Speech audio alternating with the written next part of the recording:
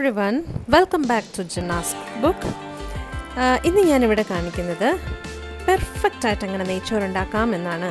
അപ്പോൾ നെയ്ച്ചോറ് ഉണ്ടാക്കാൻ എല്ലാവർക്കും അറിയാമായിരിക്കും. ബട്ട് ചിലരുണ്ടാക്കുമ്പോൾ അത് കുഴഞ്ഞു പോകും, വെള്ളം കുറഞ്ഞു പോകും, വെള്ളം കൂടിപ്പോകും, അങ്ങനെ ഒരുപാട് മിസ്റ്റേക്സ് ഉണ്ടാക്കാറുണ്ടല്ലേ. അപ്പം നമുക്കിങ്ങനെ നെയ്ച്ചോറ് നമുക്ക് പെർഫെക്റ്റ് ആയിട്ട് തന്നെ ഉണ്ടാക്കാമെന്ന് നമുക്ക് നോക്കാം.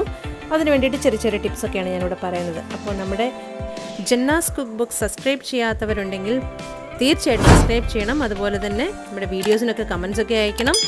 ബെൽ ഐക്കൺ കൂടി പ്രസ് ചെയ്താൽ നോട്ടിഫിക്കേഷനൊക്കെ കിട്ടുന്നതായിരിക്കും. അപ്പോൾ നമുക്ക് എങ്ങനെയാണ് ഉണ്ടാക്കേണ്ടതെന്ന് നോക്കാം. അതിനായിട്ട് ഞാനിവിടെ കുറച്ച് സവാള, നെയ്യ്, അതുപോലെ കറുവാപ്പട്ട, 5-6 ഗ്രാമ്പൂ, അതുപോലെ തന്നെ കുറച്ച് ഏലക്ക, 2-3. പിന്നെ നമ്മൾ അരി കഴുകിയെടുക്കാൻ വേണ്ടി പോവാണ്. അതിനായിട്ട് അരി ആദ്യം അളന്നെടുക്കുക. ഏത് ഗ്ലാസ്സിലാണോ അരി അളന്നെടുക്കുന്നത് അതേ ഗ്ലാസ്സിൽ തന്നെയാണ് നമ്മൾ വെള്ളവും എടുക്കേണ്ടത്. അപ്പോൾ എത്ര ഗ്ലാസ് വേണം എന്നുള്ളത് നിങ്ങൾക്ക് തീരുമാനിക്കാവുന്നതാണ്. ഇതെടുത്ത് കഴുകി നമ്മൾ വെള്ളം വാരാനായിട്ട് വെക്കണം.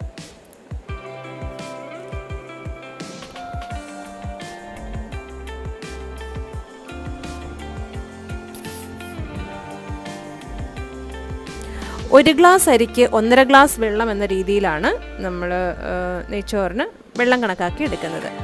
അപ്പോൾ ഇനി നമുക്ക് പ്രിപ്പറേഷൻ സ്റ്റാർട്ട് ചെയ്യാം. ഞാൻ അതിനകത്തേക്ക് നെയ്യ് ചേർക്കുകയാണ്. ഞാൻ പകുതി നെയ്യും അതുപോലെ തന്നെ പകുതി ഓയിലുമാണ് യൂസ് ചെയ്യുന്നത്. അത് ഏത് ഓയിൽ വേണമെങ്കിലും, നിങ്ങൾക്ക് വെളിച്ചെണ്ണ വേണമെങ്കിൽ വെളിച്ചെണ്ണ, അല്ലെങ്കിൽ സൺഫ്ലവർ ഓയിൽ വേണമെങ്കിൽ അത് നിങ്ങളുടെ ചോയ്സാണ്. അപ്പോൾ ഞാനിവിടെ കുറച്ച് നെയ്യ് എടുത്തിട്ടുണ്ട്. അതുപോലെ തന്നെ അതേ അളവിൽ തന്നെ ഞാൻ സൺഫ്ലവർ ഓയിലാണ് ഇവിടെ യൂസ് ചെയ്യുന്നത്. അത് ഒഴിച്ചു കൊടുക്കുക. ഇത് ചൂടായി വന്നു കഴിയുമ്പോൾ അതിനകത്തേക്ക് നമുക്ക് ബാക്കിയുള്ള ചേരുവകൾ ചേർത്ത് കൊടുക്കാം. ആദ്യം കറുവാപ്പട്ട, ഗ്രാമ്പു, ഏലക്ക, ഇത് 3 ഇട്ട് കൊടുക്കുക അതിനകത്തേക്ക്.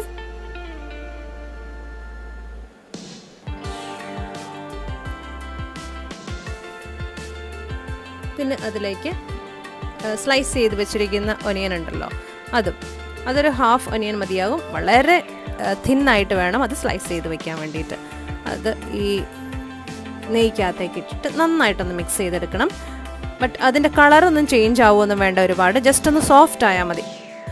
ഉള്ളിയുടെ കളർ ചേഞ്ച് ആയിട്ടുണ്ടെങ്കിൽ നമ്മുടെ നെയ്ച്ചോറിൻ്റെ കളറിൽ ചെറിയ ചേഞ്ചസ് വരും. അതുകൊണ്ട് അതിൻ്റെ കളർ ചേഞ്ച് ആവാനായിട്ടൊന്നും വെയിറ്റ് ചെയ്യേണ്ട ആവശ്യമില്ല. ഇനി നമുക്ക് കഴുകി വെള്ളം വാർന്ന് വെച്ചിരിക്കുന്ന അരി ഇതിനകത്തേക്ക് ഇട്ട് കൊടുക്കാം. കുറേ നേരം കുതിർത്ത് വയ്ക്കുകയൊന്നും വേണ്ട അരി, അപ്പോൾ പെട്ടെന്ന് പൊട്ടിപ്പോകും. ഇപ്പോൾ ഒക്കെ നമ്മൾ ഫ്ലെയിം നല്ല ഫുൾ ഫ്ലെയിമിൽ തന്നെ വയ്ക്കണം. എന്നിട്ട് നന്നായിട്ടൊന്ന് മിക്സ് ചെയ്ത് കൊടുക്കണം. മിക്സ് ചെയ്തുകൊണ്ടേ ഇരിക്കണം.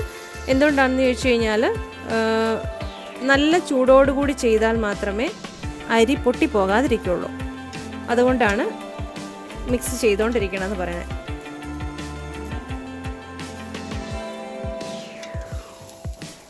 നമ്മൾ നെയ്ച്ചോറിലേക്ക് എടുക്കുന്നത് തിളച്ച വെള്ളമാണ്. അപ്പോൾ അതും ഒന്ന് റെഡിയാക്കി വെക്കണം ഇൻ ബിറ്റ്വീൻ. ഒരു 2-3 മിനിറ്റ്സ് തന്നെ നമ്മൾ ഈ അരി ഇളക്കിക്കൊണ്ടിരിക്കുമ്പോൾ തന്നെ നമുക്കത് റെഡിയായി വരുന്നുണ്ട് എന്നുള്ളതിൻ്റെ ഒരു സ്മെല്ലൊക്കെ വന്നു തുടങ്ങും. കാരണം നെയ്ച്ചോറിൻ്റെ സ്മെല്ല് അരി ചൂടാവുമ്പോൾ തന്നെ വന്നിട്ടുണ്ടാവും. അത്രയും ആയിക്കഴിഞ്ഞാൽ നമുക്ക് ഈ തിളപ്പിച്ച് വെച്ചിരിക്കുന്ന വെള്ളം നമുക്കിതിനകത്തേക്ക് ഒഴിച്ചു കൊടുക്കാം. ഈ സമയത്ത് നമുക്ക് ഉപ്പും ആഡ് ചെയ്ത് കൊടുക്കാവുന്നതാണ്. എന്നിട്ട് കറക്റ്റ് ഉപ്പൊക്കെ ആ സമയത്ത് നമുക്ക് ടെസ്റ്റ് ചെയ്ത് നോക്കാം പ്രോപ്പറായിട്ടുണ്ടോ ഇല്ലയോ എന്നുള്ളത്. ഒന്ന് തിളച്ച് കഴിഞ്ഞാൽ നമുക്ക് ഫ്ലെയിം ലോ ആക്കി വെച്ചിട്ട് കുക്ക് ചെയ്തെടുക്കാം. അതുവരെ ഫ്ലെയിം ഹൈ ഫ്ലെയിമിൽ തന്നെ ഇടണം. ഒന്ന് നന്നായിട്ട് ഇളക്കി ഇനി നമുക്കിതൊന്ന് മൂടി വയ്ക്കാം. നോൺ സ്റ്റിക്ക് പാനാണ് യൂസ് ചെയ്യുന്നതെന്നുണ്ടെങ്കിൽ ഇടയ്ക്ക് ഇളക്കി നോക്കേണ്ട ആവശ്യമൊന്നും പിന്നീട് വരില്ല. ഇത് ഇടയ്ക്ക് ഞാനൊന്നെടുത്ത് ചെക്ക് ചെയ്യുകയാണ് റെഡി ആയിട്ടുണ്ടോ ഇല്ലയോ നോക്കാൻ വേണ്ടിയിട്ട്. വെള്ളമൊക്കെ വറ്റിയിട്ടുണ്ട്. ജസ്റ്റ് ഒന്ന് മിക്സ് ചെയ്ത് വെക്കുകയാണ്. എന്നിട്ട് ഒന്നുകൂടെ ഒന്ന് മൂടി വെച്ച് കൊടുക്കാം.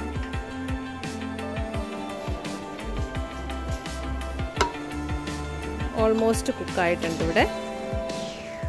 ഇനി ഫ്ലെയിം ഒന്ന് ഓഫ് ചെയ്ത് ഒരു 5 മിനിറ്റ്സ് കവർ ചെയ്ത് വെച്ചാൽ തന്നെ നമ്മുടെ നെയ്ച്ചോറ് ഇവിടെ പെർഫെക്റ്റ് ആയിട്ട് റെഡി ആയിട്ടുണ്ടാവും. അപ്പോൾ നമ്മുടെ സ്വാദിഷ്ടമായ നെയ്ച്ചോറ് ഇവിടെ റെഡി ആയിട്ടുണ്ട്. ഇത്രയും സിമ്പിളായിട്ട് നെയ്ച്ചോറ് ഉണ്ടാക്കാൻ, അതും പെർഫെക്റ്റ് ആയിട്ട് ഉണ്ടാക്കാൻ എല്ലാവർക്കും മനസ്സിലായി എന്ന് കരുതുന്നു.